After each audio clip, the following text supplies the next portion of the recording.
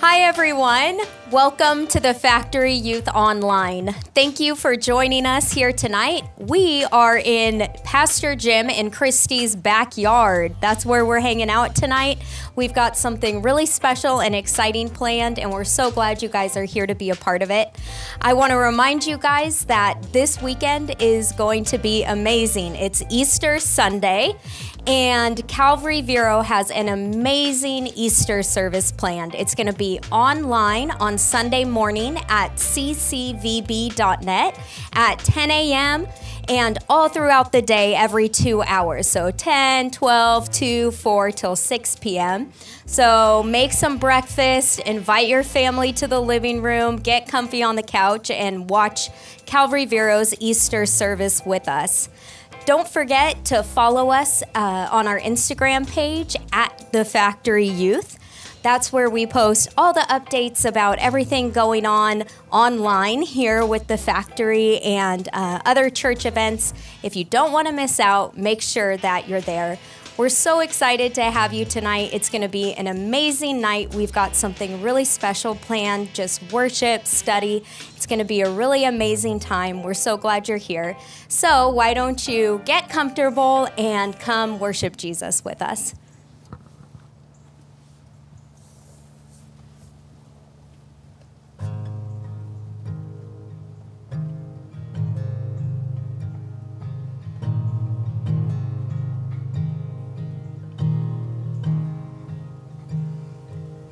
I will sing of your goodness, I will sing of your love. And though the seasons come quickly, you have always been enough. Though the night may get darker, though the waiting seems long, you have always been faithful to remind me of your love. 'Cause you are good. In the morning I'll say you are good. In the evening I'll say you are good. You are good to me.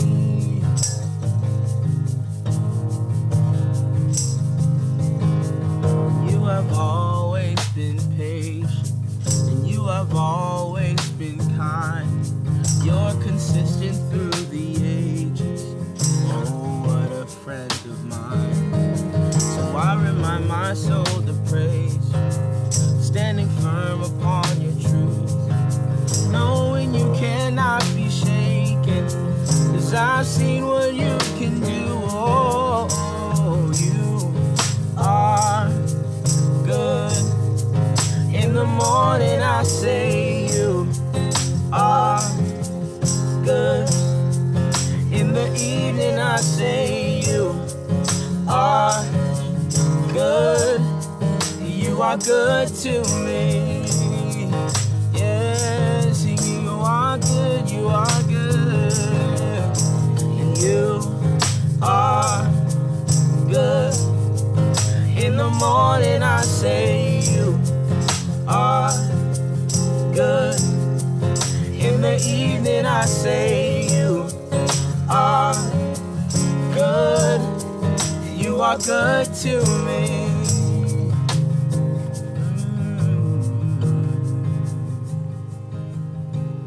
You keep on getting better.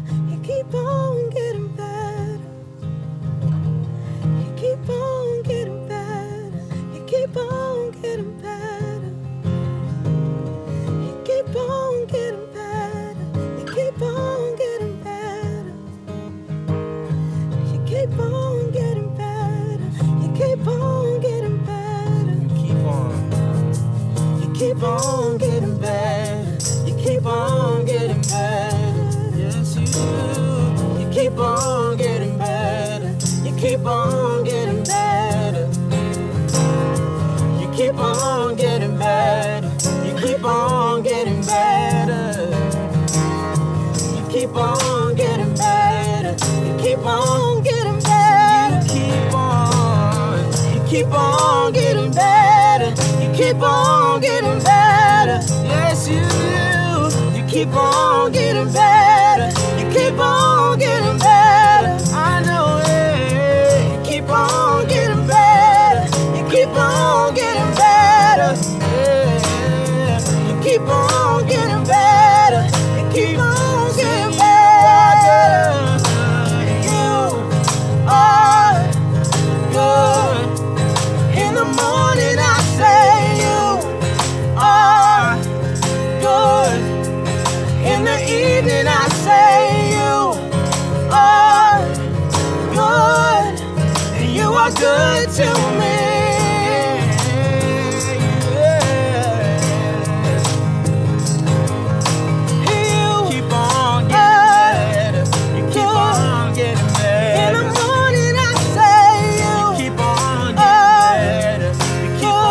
getting better. In the evening I say You keep on getting better. You keep on getting better. you are good to me. You keep on getting better. You keep on. Won't you sing it out with us? You keep on getting better. You keep on getting better. In the morning I say you Keep on getting better. You keep on getting better. in the evening I say you Keep on getting better. You keep on getting better. you are good to me. Oh, because he's good, we sing this out. Sing holy with us. And holy, there is no one like you. There is none beside you. Open up my eyes in wonder and show me who you are and fill me with your heart and lead me in your love to those around me. And holy, there is no one like you. There is none beside you. Open up my eyes in wonder and show me who you are and fill me with your heart and lead me in your love to those around me. Yes. So you keep on getting better. You keep on getting better. You keep on getting better. We believe you, Jesus. You keep on getting better. You keep on getting better. You keep on getting better. You keep on getting better. And you are good to me.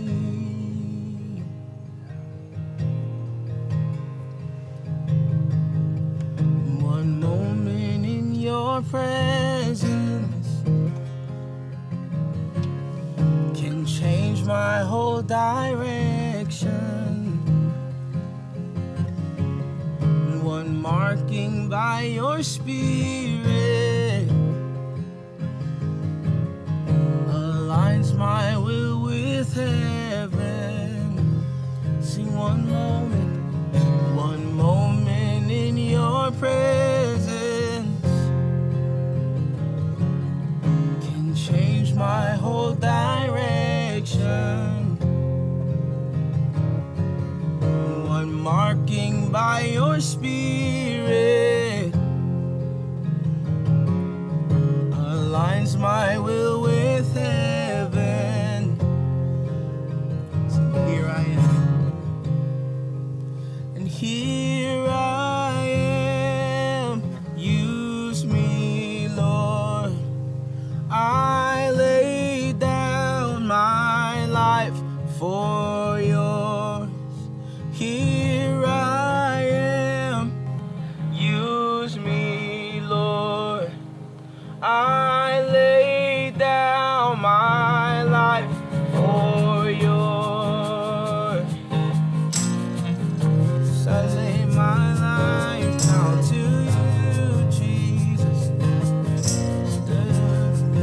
See, when fear reveals my weakness, your strength comes in completeness. And you've touched my soul with fire and send me with your power. Yeah. Here I am. Use me, Lord. I lay down my life for yours. Here I am. Use me, Lord. And I lay down my life for yours. Yes, I lay my life down. Yes.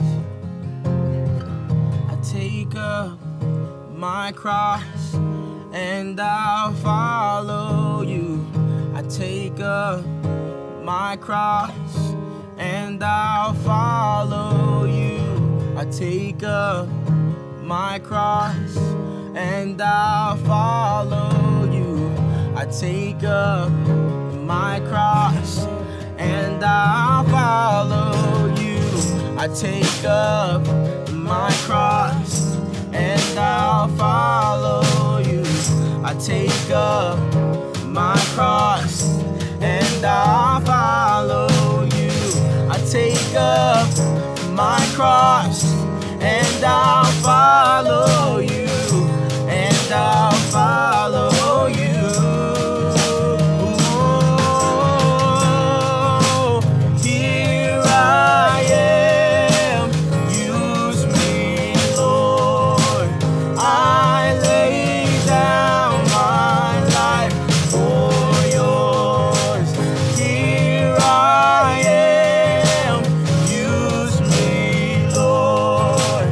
I lay down my life for yours. Oh,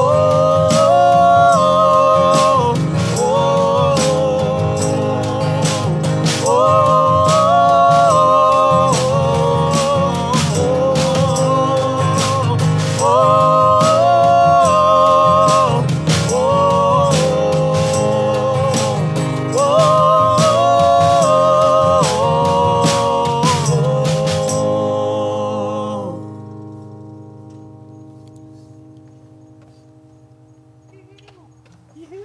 So we're gonna pause it. I'll come up and teach right now. I know.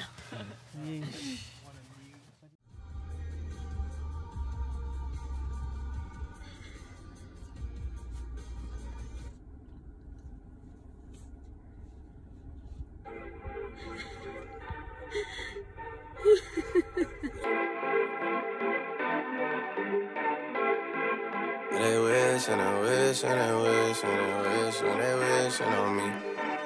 Yeah. I've been moving calm, don't start no trouble.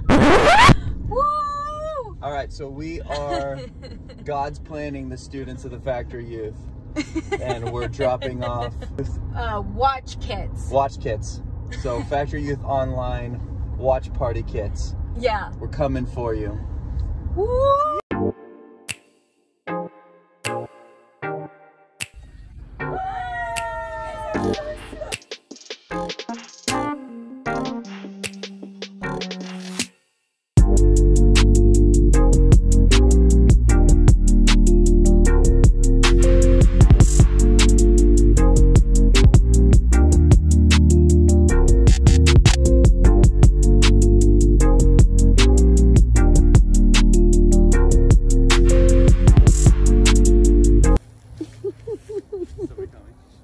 I don't know.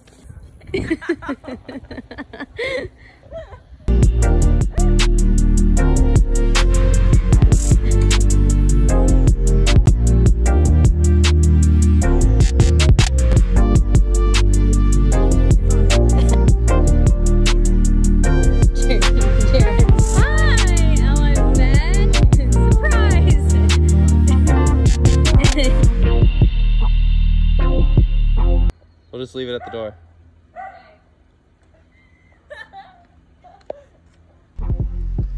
So if you guys want to be a part of it, you got to DM us your address, and maybe next week we will surprise you with a little some. Send us a DM, and maybe we can God's plan you next week.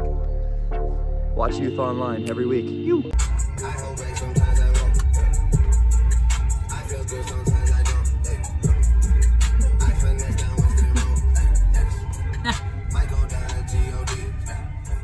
All right, guys, what's up? Welcome back to Youth Online. And man, this is crazy. This is already week 4 of us doing this, which is, it seems like way too long since we were together in the factory, but we're believing that God is in control and we'll be back soon. Yes. And we're excited about what God wants to speak to us tonight. Now, if you watched last week, we did Wings and Things, which was epic. And I thought we would kind of continue on the same idea of food tonight. So last week we talked about chicken wings. We're going to talk about more food tonight. And so really my message title and the thought that I want to give to us is what are you hungry for? What are you hungry for? And man, I swear, it seems like that is a conversation we have all the time. Absolutely. It's always like, so what do you want to eat tonight? And we're like, I don't know, what do you want to eat tonight? And if it's a restaurant, we kind of go to the same, like 5 restaurants maybe. And if it's at home, it's like the same meal. You know, like we rotate through our menu and it's kind of the same. But every night it's like, so babe, what are you hungry for tonight? And she's like, I don't know, I guess cauliflower rice. And she's like, what are you hungry for? And I'm like, I don't know, I guess like chicken and sweet potato fries. Like it's the same thing all the time. And I was just thinking about this idea, and really the reason I'm bringing this up is we're gonna look at tonight really what Jesus was hungry for as he was entering into the last week of his life. Now, this is Thursday night. We know that on Sunday is Easter Sunday, but Jesus did a lot in between and before leading up to the moment where he would ultimately be crucified on Good Friday and then rise again on Easter Sunday. And this Thursday night is actually really special when you follow the life of Jesus. And it was this night that he introduced what we call communion, or the Lord's Supper. And so I kind of want to look at that tonight and really what Jesus was hungry for as he was leading up to that last night for him. So this is Luke 22, verse 14, if you have a Bible, and it says this: when the hour came, Jesus and his apostles reclined at the table, and he said to them, I have eagerly desired to eat this Passover with you before I suffer. For I tell you, I will not eat it again until it finds fulfillment in the kingdom of God. And after taking the cup, he gave thanks and said, take this and divide it among you. For I tell you, I will not drink again from the fruit of the vine until the kingdom of God comes. And he took bread, gave thanks, and broke it, and gave it to them, saying, this is my body given for you. Do this in remembrance of me. And in the same way, after the supper, he took the cup, saying, this is the cup of the new covenant in my blood, which is poured out for you. Really what I want us to see is Jesus, when he sat down, I love that it says they reclined at the table. It wasn't like how we eat, where there's like the table and the chairs and there's like social distancing, clear separation between where you're eating. Back then, the table was low to the ground and it was just a bunch of pillows around the table. And so they would sit on their knees, or they would lay back, and they would take their bread, or they would take their grapes or their hummus or whatever it was they were eating, and they would really be leaned back. In fact, we're told that John the apostle was actually leaning and resting upon Jesus during this meal. So it was real intimate. And Jesus says that he has eagerly desired to eat this meal with them. This was something Jesus was excited about. You ever have one of those meals, like, you know, like, I can't wait, this night we're having this meal, and it's like, whether it's Wednesday night and we know, or it's Taco Tuesday or whatever it is, and we're like excited about, that's Jesus. He's excited about this meal. But the reason for that wasn't just because of what they were eating, but what this meal represented. And really what it shows us is that Jesus really desired for righteousness and relationship for people. What Jesus desired was righteousness and relationship with people. And that's what this meal represented. We're told 2 things that Jesus sort of passed around and shared with them and introduced a new way of thinking. First, we're told he took the bread, and the bread represented righteousness. He said, this is my body, he says, which is broken for you. And he wasn't just speaking about the 12 apostles in the room. He was speaking beyond that. He was talking about humanity, and that his body was going to be broken so that broken, sinful humanity could be made righteous. What Jesus is doing is he is going to the cross. His body would be broken because he was putting in all the effort, all the work, so that sinful humanity could be bought back and restored into right relationship with God. Our sin separates us from God, but then Jesus, his body was broken. He did all of the work so that we could be made righteous before God. And what I love about that is that Jesus, because he's done all the work, there's no more work left for us to do. One of the biggest errors in thinking, especially when it comes to God and man, is this idea that we have to work in order to achieve some sort of right standing with God. Like, if I do enough good things, or if I say no to enough bad things, then God's gonna like me. And what the gospel is saying, and what Jesus is teaching us in this moment, is that Jesus' body was completely broken. He did all of the work so that we could be made righteous before God. But But then he also, not only did he take the bread and pass it around and say, this is my body that's broken, he also took the fruit of the vine or grape juice or wine or whatever it was, and he said, this is the blood of the new covenant. And what this would represent is not only are we made righteous, but now we can have relationship with God. Yeah.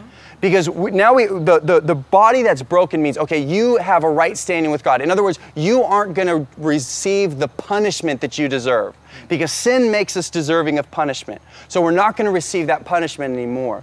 But what the blood does is it covers our sins. It removes the filth. It makes us clean. And so now not only do we not get the punishment that we deserve, but we actually can step into relationship and closeness with God. Yeah. And so when Jesus was reclined around the table with his friends, and he's saying, I've been so excited about this meal, because what he's saying is no longer is it just going to be me and the 12 people in this room that are going to experience closeness to me, but because of the finished work of Jesus on the cross, now everybody and anybody could experience that same closeness. Absolutely. That we could all come, and even though we might not physically pull up a seat at the table, spiritually we can pull up a seat at the table. Sure. And so Jesus says, I have eagerly desired for righteousness and relationship with humanity. That's good.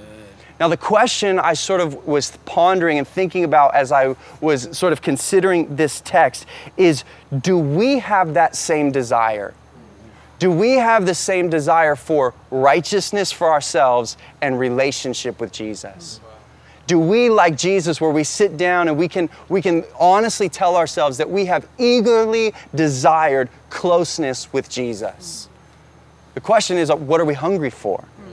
And if we're not hungry for those things, maybe you're there, you're like, I don't really care about this stuff. I don't think I'm that bad. Or do you know what? I just don't feel that far from God. Or do you know what? I'm doing my own thing and I don't need him right now. How do we get to a point where we realize that we actually do need Jesus? How do we come to a point where we hunger for what Jesus has? I want to give us two real simple points and then we'll call this thing a night. The first thought is this: we are hungry for what we eat. We are hungry for what we eat. Now, we go to Ghana in West Africa or at least once a year. We've gone for the last 3 or 4 years. And one of the things I love to ask some of the kids that we hang out with in Ghana is what their favorite meal is. So we'll hang out with the kids. I'm like, what is your favorite meal? If you could eat anything, what would it be? And their answer is always the same. It's fufu. The answer is fufu, almost always. Now, I can tell you that I've never asked you or any of them what their favorite meal was, and they're like, fufu. Never once has that been the response. Now, fufu, if you don't know, it's basically like a mashed up, unripe plantain, basically turned into a dough ball, and then it's uncooked, it's like a dough ball, and then it's surrounded by a soup, and they break off the dough ball, dip it into the soup, and eat it. And I talked to one guy there. He was telling us a story that they were in a church service. The church service was outside, and the church service was interrupted because a bush rat interrupted the service. Now, a bush rat is basically a rat that's the size of a possum. It's basically a rat, and you see them on the side of the road when you're driving through Ghana. They're like this big. They're literal bush rats. He said it interrupted the service, so they chased the thing out, and so the church service stopped, right? Bush rat runs through, like service is over. They all get up, and they chase the bush rat. They catch it, they kill it, and then guess what they make out of it? Fufu. Bush rat fufu, I'm telling you right now. That's what they were excited to eat. Now, I've never had that desire. I've never thought like, man, I'm so hungry, wake up in the middle of the night, like I wish I could find a bush rat and make some fufu. Yeah. But the reason for that is because that's not what I eat. Yeah. I eat pizza, right? Like I eat tacos, like that's what I eat. And so it's not that what they eat is weird. Well, I mean, maybe, but it's not that it's weird, it's just unfamiliar. Yeah. And so, like, I could tell you some of the things that I eat, and you'd be like, that's disgusting. And you would tell me some of the things that you eat, and I'd be like, you are repulsive. Like, it's the same kind of thing, because you're hungry for what you eat. Yeah. You get a craving for what you're used to eating. Absolutely. And so the reason I bring that up is we get a deeper desire for relationship with Jesus by bringing him into our life. Wow. We get a deeper desire by creating a diet in our life for Jesus. Sure. And sometimes we're like, I don't have that diet, I don't have a relationship with Jesus, I don't have that desire. What we do is introduce him into our life. Yeah. What we do is bring him into our habits, bring him into our routines. I think right now, especially with us having to be quarantined and not being able to see our friends as much and things like that, it is a great opportunity for us to build a habit of bringing Jesus into our life. Absolutely. And it can start small, it can start simple. I'm not saying like you have to read the whole Bible tonight. I'm saying take a moment and just ask God to meet you where you're at. Yeah. And we're hungry for what we eat. And so what I'm saying is bring Jesus into your life. Yeah. Bring him into your moments. And then the second thing I want us to say is that we are hungry for what we make room for. Yeah. We are hungry for what we make room for. I don't know about you, but every time I go to a Mexican restaurant, I fill up on chips and salsa. Yeah. Like I am horrible at planning. Like I sit down and you're like, I want to have a meal. I don't want to just eat chips and salsa. And then I swear every time, by the time my meal gets there, I'm like, I'm so full of chips and salsa.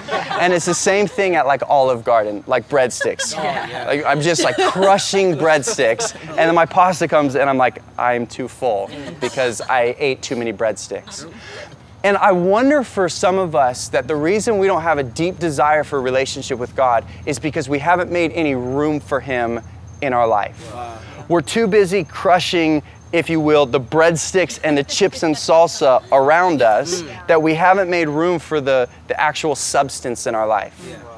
Maybe we're filling our life with junk, things that don't need to be there. And the reason you don't find or don't feel like you have enough space for Jesus is because you've pushed him out by bringing in so many things that don't matter into your life. Yeah.